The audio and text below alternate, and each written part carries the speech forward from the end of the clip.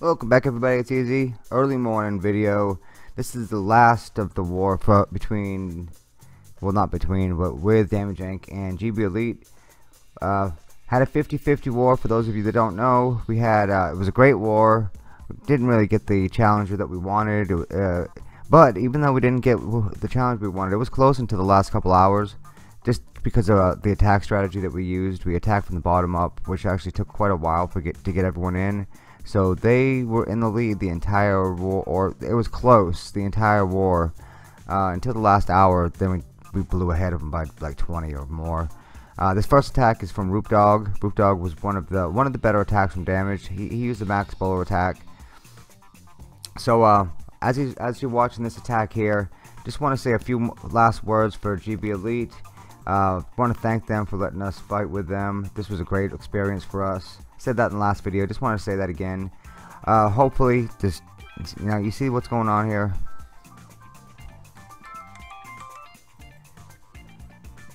I'm gonna break my phone. This thing has gone off 50 times. Great experience for us. Hopefully it was a good experience for them.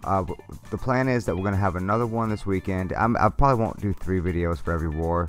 We're kind of excited on this one. We will have recaps from every war that we do, if we do any more with GB Elite. We're looking for some other partners. I have another clan that I was in, just like I was with GB, and they are another really strong clan. So maybe we might try to get a couple of those guys in. I noticed that we had a couple of other guys in our clan that weren't regulars that kind of clashed with them a little bit. Just because, we had a lot of really good players, and everyone doesn't always think exactly the same way. Oh well. Still had a great time. It's for anyone who's been in one clan for a long time and don't know this, you'll be surprised how similar other clans are. These guys were very similar to us. A lot of guys had the same perspective on war. We may have approached it a little differently, but they had the same perspective on the clan family. They did a lot for each other, really relied on each other a lot, so that was a really good experience for us. This one right here is Buster Cherry. Now you'll notice that these attacks up top, almost all of these attacks were ground based on the bases that they had to attack. Almost all of them were bowler attacks or bowler witch attacks, which we call the bitch. Pretty fitting. Notice that there wasn't a lot of Laloon, which is something that Damage leans on a little more in our own personal wars. But at the very top, we still have a hard time with the Town Hall 10 Laloon. So something we're working on. We didn't see a lot of that this war. We did see it in the mids, like in the 10 to 25 or 30 range. We saw a lot more Laloon. But in the top 10, you didn't see many at all. These were bowler. Well, okay, let me rephrase that. We did have plenty of them, but they weren't for 3 stars. I just recorded the 3-star attacks. These bowler attacks, they had a huge buff, and they were really strong. And then they had to nerf them down because they didn't want the mass bowlers just to wipe everything like they did the mass miners or the mass witches. But in Town Hall 10, they're still probably the strongest ground troop. You put a few witches in there with them, between 4 and 8. And you have a recipe for disaster for any base you're attacking. Few tricks that I've learned with the bowlers is that their attack is really strong, and what makes it strong is the range, not necessarily the DPS. So if you don't get them around the base, they're also pretty fragile, considering just all things considered. So you either have to have healers on them, or you have to move them around the base really fast. And you'll do that with the jump spells. I would suggest, if you're going to use a bowler attack, to bring at least 2 jump spells. Replace one of those rage spells with a jump spell, and you'll really appreciate what happens. Because if you bring 2 or 3 rage spells instead of the jumps, you'll rage the bowlers up, and they may also, because they have such long range. Let's say if they're in the center compartment, they may target 7 or 8 different buildings from the core. And now you have bowlers that are separated and are just attacking in every single direction, and then you'll get caught up in the core and you won't make it out of the core. You bring the jump spell, and instead of them targeting other buildings from the core, they'll jump out of the core towards other buildings. So it just works out a lot better that way. Alright, this next one is from, I don't know how to say it. It's either Castle or Castile. Sorry about if I mispronounced your name.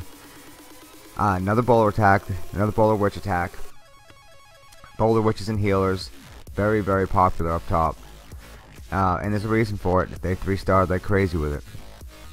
And this base right here, I've said this 100 times, and I'll say it, this is 101. If you want to defend, you don't build a square inside a square inside a square. Now, if you have some really good way to manipulate troops to go through the squares a certain way and maybe run them over every trap at one time, and you know, that might be one thing, but believe me, I've seen these bases don't stand up. You won't see, if there is a base like this, regardless if it's Town Hall 10, Town Hall 11, it's going to be 3-starred at the end of a good war. They'll never live through a whole war. And you'll see, look, there's 2 jump spells. Those 2 jump spells eliminated every wall in the entire base. They didn't have to jump through any walls to get through. I mean, they didn't have to break through any walls. I think they broke through the last back end wall. But, you know, by that time, they didn't have to fight any walls at all. So all of that upgrading, and you know how long it takes to upgrade walls, all that work you've done upgrading your walls for a year, it's all for nothing if you don't build enough compartments to force them to have to break through something. You know, people will bring 2 jump spells, and if you only have 5 or 6 compartments, those 2 jump spells will cover every single compartment.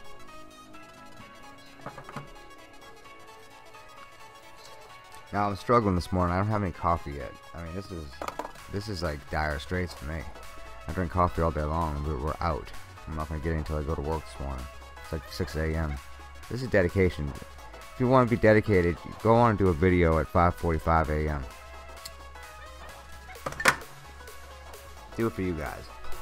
All right, this is Karma. Karma is he's an awesome attacker. I think it's a he again. I don't know. I mean, I've talked to all these guys, and I know of a few of the females. And some of the ladies you can't help but know. You can tell whenever if you're ever new in a clan, you can tell who the females are because every young man in the clan is panting over them. And I'm not saying that's what happened in GB Elite because they're a bunch of more mature players, but it's still pretty funny. I've been in a lot of different clans, and I can always tell who the girls are. Okay, so Karma does something new. It was a bowler attack, and he uses 2 jump spells with the bowler attack, and you know, there's not a lot of play-by-play for me at this point in these attacks. I mean, I could, but I'm just bringing you the best of the top end of the war. And a few things that you'll notice. Now, this base right here had a bunch of different compartments. So what he did is he entered the base in two different locations, and he sent those bowlers around the outside. Now, whenever you have a base that has multiple compartments like this is when you want to send the healers and the bowlers, or the healer and the queen walk, around the outside of the base. Because now what you've done is you've literally taken 25 or 30% of the base away from the core, because the bowlers can reach in. You know, they can reach in 5 or 6 tiles. And if you just take 5 or 6 tiles away from the whole base, you have a much smaller band that you have to take out of the middle. And you know that it's not super tricky to keep those bowlers on the outside. You just have to time it right with the core troops. Another great attack from Karma. Another 6-star machine from GB Elite. And this is Bend Over. This is one of another mini account. And you'll notice Bend Over is number 40, and no warden there. Wow, surprised. But it does have the bowler, so it's a Town Hall 10 at number 40. And again, these guys have done a really good job of carefully upgrading their defenses and carefully upgrading their troops to maximize their advantages in war. And the proof is just right there in the record. You have 380 something wins. So regardless of your opinion on how people upgrade or how people are doing things, if you're looking at the wins and losses, with 380 wins, they're doing something right. You might not think it's right or wrong or whatever, but when I'm looking at a clan, are they doing something right? Well, they have 380 wins. They must be doing something right. What are they doing? Well, they're upgrading their bases in a very specific manner to maximize their offensive troops and they're very selective in the way they upgrade their defenses, just to maximize their potency on offense. So awesome more GB Elite Damage Inc. We're gonna do another one this weekend. It was a real pleasure for us. Our guys came back into our clan and we're just buzzing with excitement. Can't wait for the next one. So appreciate everyone. I know there's a bunch of videos. Appreciate everyone for watching them all. Till next time, it's been easy. Take care.